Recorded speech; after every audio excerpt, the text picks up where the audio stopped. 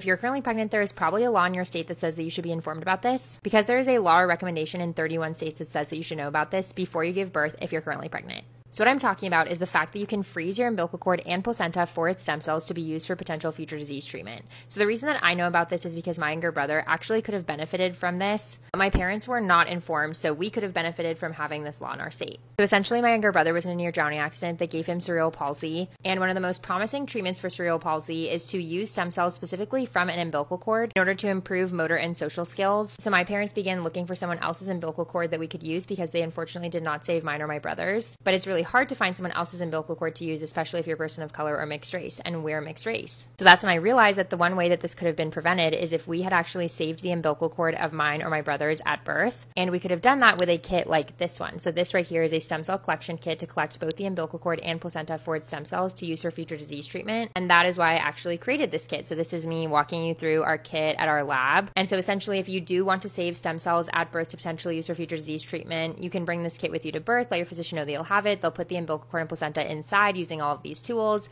and then you can call us for pickup. We'll come pick it up from anywhere in the United States and bring it to our lab based in New Jersey, where your stem cells will be processed and frozen, very similar to freezing eggs and sperm. So if you're currently pregnant and you want to do this, definitely consider getting this kit and putting it on your registry, link in bio if you want to do it.